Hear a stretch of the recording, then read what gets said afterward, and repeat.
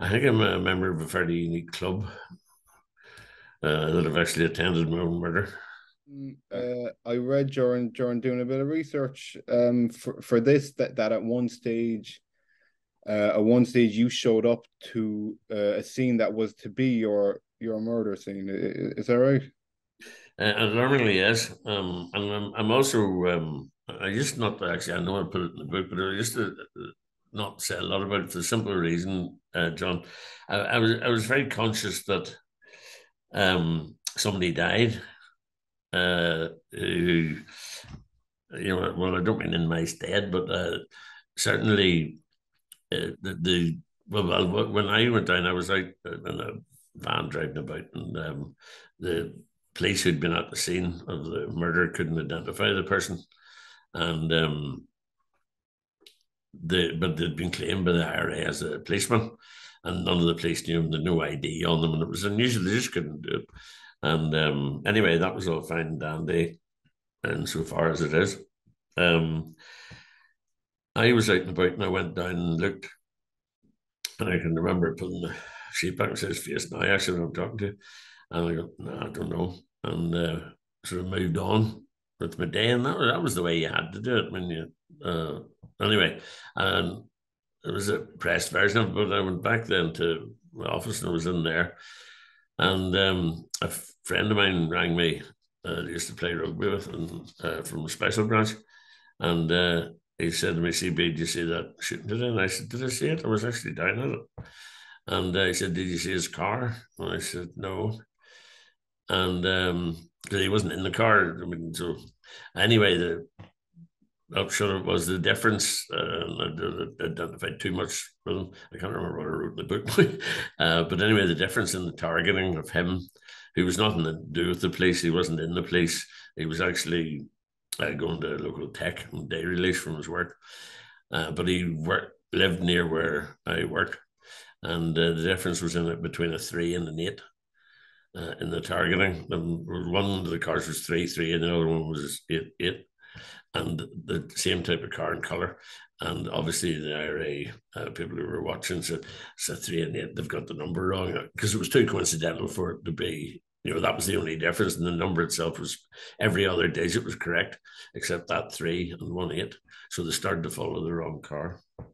Jesus Christ. Did you remember exactly how you felt when the penny dropped that it Oh, was? well, because at the time when I was there, I didn't realize, and it was only when my friend rang me. And if he hadn't known me in my car, I might never have heard. But anyway, I had to get a new number plate from security branch that afternoon in the car. I had to get rid of it the next day. Um, and just that was another few changes and things being, security wise for my own security. But yeah, it was. I think I'm a member of a fairly unique club that I've actually attended my own murder. Yeah, yeah, that's true. What I was going to say to you, okay, so would it be presumed that if a particular RUC officer was being targeted like you, would it be possible that they were just targeted because they were an RUC officer, or would it have to be like an officer of particular annoyance to to whoever? I mean, there may be occasions when some person has, had to maybe leading an investigation into something and they've had particular success against a particular group from whatever quarter, and they might have taken thick, as we would say at home, against him personally. But for the most part, and it would tend to be provos or something that were killing policemen. It was just you were just a policeman. It didn't really matter. If it would, I'm not saying it never happened, but it wouldn't have always been that particular person. It would have. They just were a cop and you were handy, and they could were an easier target than some other guys, or you can make yourself a more difficult target by taking measures. Not everybody did, and not everybody stuck to them, and it paid the price again. But that's just um, how it worked. Someone's going to tell you there in my head. Anyway, What would be some of the methods I don't know if you call them like counter surveillance or preventing yourself from getting followed, but can you remember any just out of interest? Well, you would certainly have a quite a high vigilance as in a level of people. If you saw cars or people, too often, beyond the coincidence of seeing them, you would have heightened awareness. Or motorbikes would have been a danger coming up behind you, and there's a pillion passenger. You'd be certainly keeping a close eye, let's say. And the closer you got, I mean, you can vary your route all you want, but sooner or later you have to get to where it is you work. So I mean, obviously the route's narrow, the closer you get to it, and that's you could almost work out where the areas are to where you're most exposed to the attack, and then you would take whatever measures. But checking under your car certainly, for booby trap bombs. Would be a must, and very often if they're watching, which they will have been, and they see you do that, and I say, he always checks his car, and we'll go on to find somebody else who's maybe more lackadaisical about it or doesn't bother all the time. And that's just again the reality of these things, and many's the person has fallen foul of it for that reason.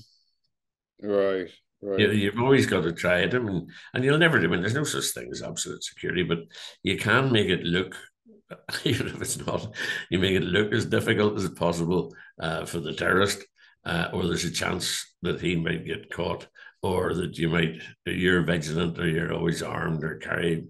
I remember one guy down the country always went out to his car in the mornings when he was heading to work carrying a shotgun, and they would think, oh, I'm not going near him. Especially a shotgun because it's hard to miss you. So, but it's amazing how that works.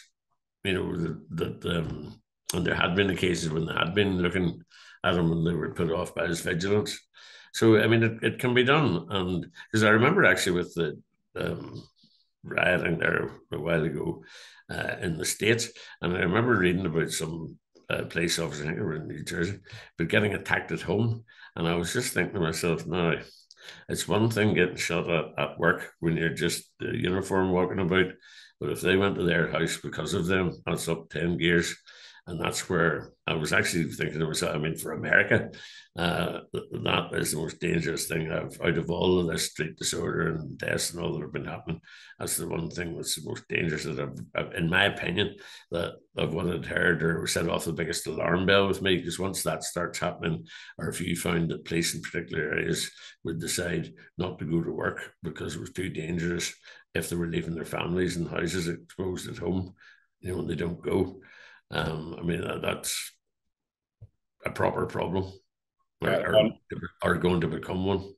I agree. No, I agree. Was there ever occasions where, I suppose, I mean, the Belfast area is relatively small, compared to other places. Yeah. Did you ever, when you were off the job, did you ever run into someone you had arrested or questioned or dealt with while in a professional capacity, but you run into them on the street? When you're off duty.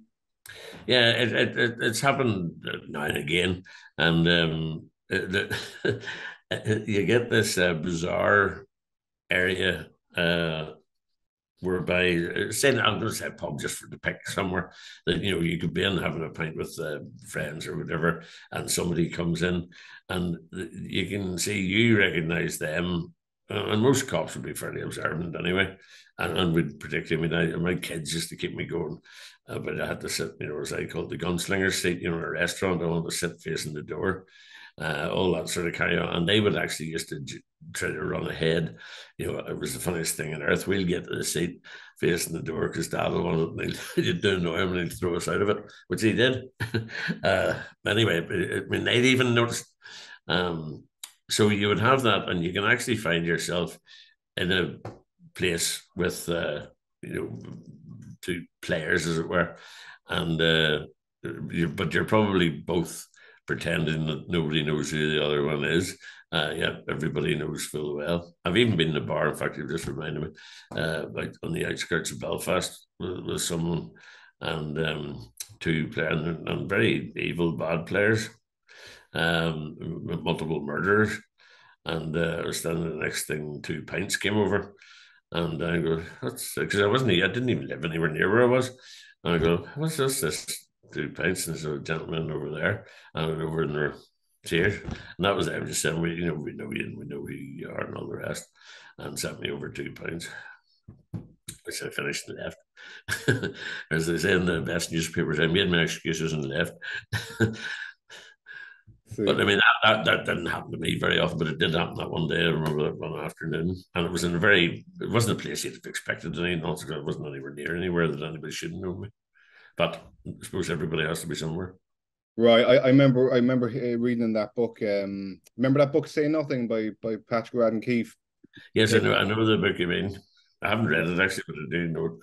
it's quite, yeah, it's very good if anyone hasn't. But there was one story where don't quote me on the details now, but I think it was I, an intelligence officer, and he'd been interrogating like a suspected or what was real, what was a real Republican, and let him go, and then went for dinner some night in a seafood place, and it was your man who served him his meal. I, Yeah, that kind of thing. yeah, it's not just it doesn't help for a relaxing evening when you're trying to throw the food down your neck as quickly as possible and get out, because the whole danger is obviously going to be that whilst he might be there and he's at his work, and yeah, they make a phone call and they're waiting on you outside. As soon as and they'll probably know your car if they're that you feel that known, or even if they don't know your car, they're going to know you coming out and they'll describe what you're wearing and whoever you're with. So that would be the problem.